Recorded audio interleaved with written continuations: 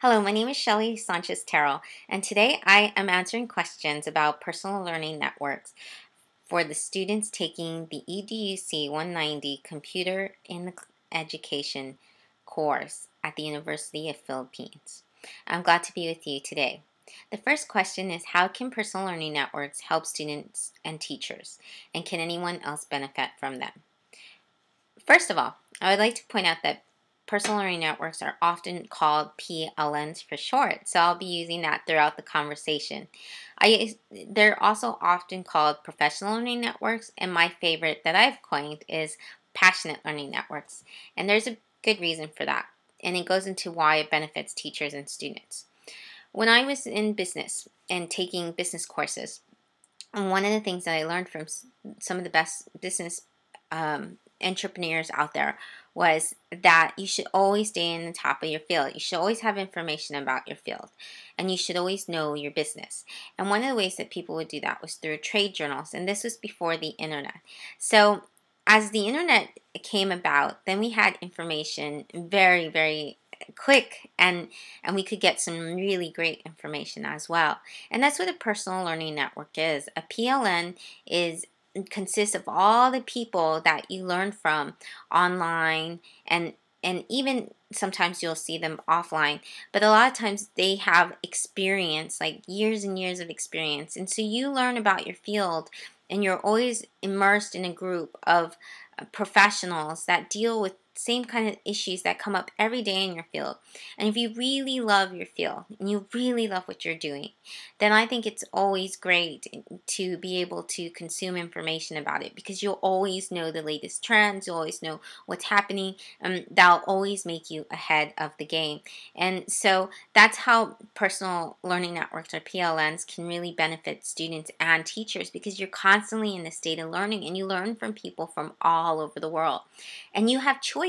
You get to choose whether it's going to be from authors, guest speakers, keynotes. And the great thing about online learning and social networks where you get to meet the people and learn from them is that you get to choose the way you want to and who you want to learn from. So for example, if you're a scientist or a science teacher and you're teaching your students science and it's astronomy, well, you can have your students Skype with actual astronauts, or they can follow the tweets of the astronauts, and that's coming from the word of their mouth. And that's so much more powerful than opening a book and having your students read about the astronauts. What are the advantages of using PLNs? Well, I talked about some of them before. It's just like right there and right then. But some of the advantages is it's a huge support network, and it's 24/7. It's people from all around the world. I can tell you that there have been numerous times that I can't even count when I've been tweeting, and I'll tweet a question that just comes to me right then and there, and I need the answer then. And that's the thing about teaching, is that you'll come across certain types of situations or problems, and you'll need answers then and there. Sometimes you'll just need a little bit of a support network. You'll need someone to pump you up and to just give you that nugget for the day to get you through the day and through the lesson. And a lot of times, especially when you're integrating technology in lessons, you'll need to have some kind of support network, especially because a lot of hiccups come up, So teachers having a PLN, you'll be able to just be able to do that instantly. There are a lot of times when I've tweeted and I get 10 responses in 2 minutes, or 20 or 30, and the list goes on and on and on. People are very, very helpful on various different networks. The other really big benefit and advantage of using PLNs is because you get to learn in different types of way as well. It suits you. You can go in a webinar format. You can learn from Skype like this, like through videos, and there's so many different types of ways that you can really learn. You can listen to a podcast. Many times when I'm working, I'll listen to a podcast from an expert in the field, and it'll really help me out with studying and things like that. A lot of times we learn about theory in our education teacher training classes and certification classes, but rarely do we get to see a real picture, a real raw picture of what it is to implement this type of theory or instructional method inside our teaching area. And as we all know, as soon as we step inside the classroom, you're going to come across these problems. You're going to have things such as students who misbehave, or students who are just not motivated, or parents that yell at you, or just the interactive whiteboard just doesn't work, or you don't know what to do with it. So all of these problems and all of these situations, your PLN can help with. So where can one create his or her own personal learning network? One of the ways is you can get on social networks, and there's various social networks that educators are participating on. According to LinkedIn, there's about nearly 1 million educators on LinkedIn. So that means that there's nearly 1 million educators out there who are really using social networks for professional development. And learning from their PLN. So there are other places that you can go to that I recommend. I recommend Facebook. It's the largest social network in the world. So if you're already on there, you don't have to register for anything else. Just find those groups on Facebook. You can go and search for EdChat, and you can join the EdChat group. And you can look for me, facebook.com, Shelly Terrell, and you can see the groups that I recommend as well. There's a lot of private teacher groups that I have joined and I participate in, and there are also really large Facebook pages out there where teachers are very active, and according to your field you can find many teachers in a Facebook group or a Facebook page. The other social network is Twitter. I really love Twitter. It's like sending text messages. So for me, it's a daily kind of ritual, but it's so easy to do. I just send a few tweets and I get lots of responses, and it's very quick for me. Another place are educator communities. They used to be called Nings. Well, they're still called Nings, but now it's a paid front. But there are two particular Nings that are very great for teachers. You can go to edupln.ning.com, and that's by Tom Whitby, and there are nearly 10,000 educators there, and they have private educator groups. They share videos, they share presentations, they have discussion forums, they share blog posts, and this is more for a really intense discussion or to share resources. You don't have a limit. In Twitter, you do have a limit. It's 140 characters, and that's it. So if you need that extra support, I would definitely recommend EDU PLN Ning. Another one is Classroom20.com, and Classroom20 is by Steve Hargadon, and it has nearly 60,000 educators worldwide. So that's another great place to be able to collaborate and communicate. How relevant are PLNs in digital age? They're very relevant. You're not going to be able to stay up to par in your field unless you're constantly getting information about your field, unless you're constantly interacting with a group of professionals. It's more than once a year, and it's for any field. It's not just for teaching and educating, but if we are going to be that kind of model, if we're going to support, and that I think is our end goal in education as a teacher, at the end of the year, if the best thing that you do is you get your students to be motivated and really want to learn and just so excited about learning, then you pass on this thirst and this hunger to be continuous learners. And I think that this is the main goal of education. Unfortunately, a lot of education systems around the world have really taken away that thirst for learning. Students are bored. They think that learning has to do with drilling, and they think it's just a tedious task, and that's just very sad, because then they don't want to learn anymore. They don't want to read anymore. They don't want to do math. But it can be exciting. And the only way that we can exemplify this is that we have to be models. We have to show that we're so excited about learning, or that we're just immersed in learning all the time. And that's how a PLN really helps, because the students see that you're constantly learning about your field. And so I think that's the greatest argument for PLNs, and I think that's what makes it one of the greatest things in the digital age. But just consistently, it's not a fad and it's not a trend. It's not going to go away. Teachers are going to learn from teachers online for a very, very long time. PLNs with traditional face-to-face lectures. Well, there's a lot of differences. Well, right now you're watching me, so that's not as interactive. But if we were doing this in a webinar format, then you'd be able to see a presentation that I might show, or a video I might show, and then you might be able to have a chat with other educators from around the world or even from your class. So you can constantly have, first of all, like a back channel, and you can ask questions and you can get engaged. There are a lot of things that, I could ask you to write on an interactive whiteboard online, or we could all collaborate on a Google Doc.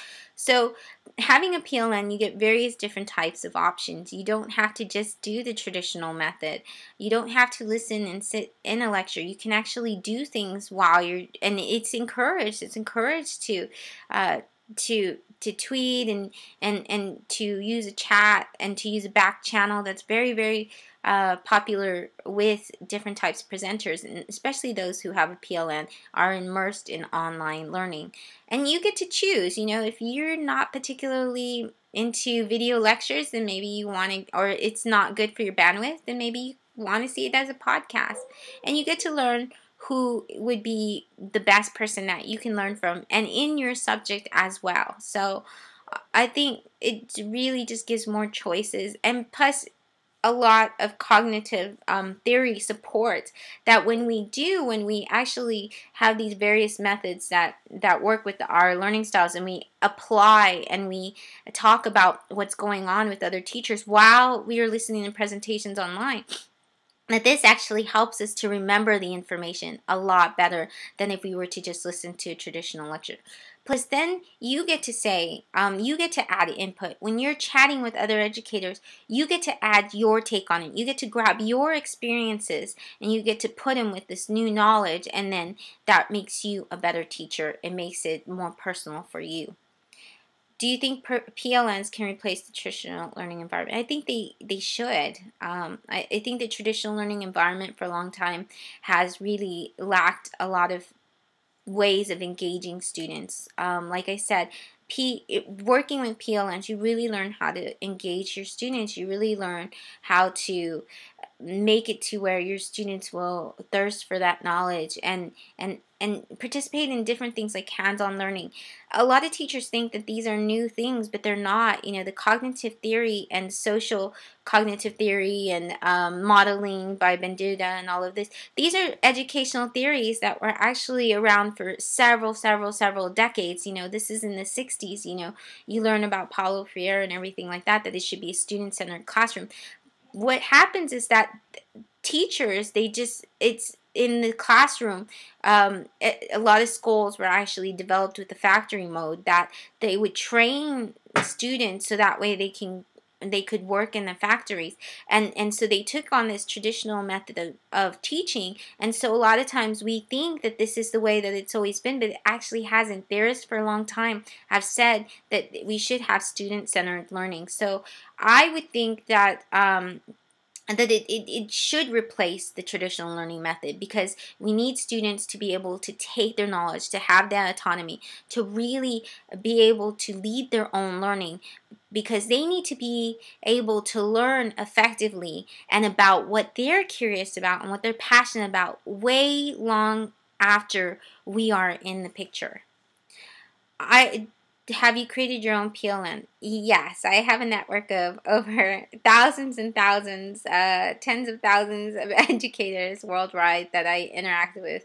And I have very fortunately been blessed with this incredible job where I get to see many of them. In the last two or 3 years, I've been able to travel to several different countries, about 19 actually, and do online training as well. So I've been able to meet a lot of teachers that way, and do face-to-face training as well.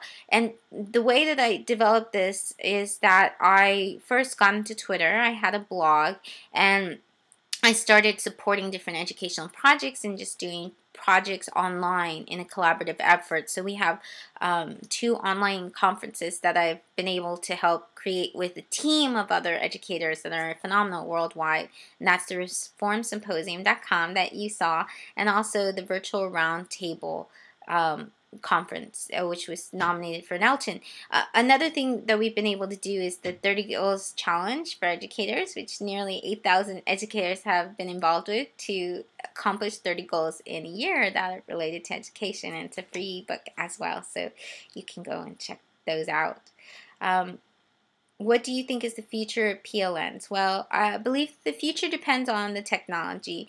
I think, with different types of apps that are being developed so that we can connect faster on social networks. So now, you can take your smartphone and that's one of my favorite things to do. I'm always with my smart devices, and so I'm always like tweeting or Facebooking. And that's one of the great things is that when you wait in line, we spend so much of our lives waiting in line for things, waiting for a bus or waiting to get food or just waiting in general in public transportation, that we have that ability, if we're connected, to be able to collaborate and send tweets or post on Facebook or send get on Skype even. So I think that as broadband continues to spread throughout countries, and I think as the internet continues to be available for all, even in other countries, and especially through mobile devices, because most of the world does have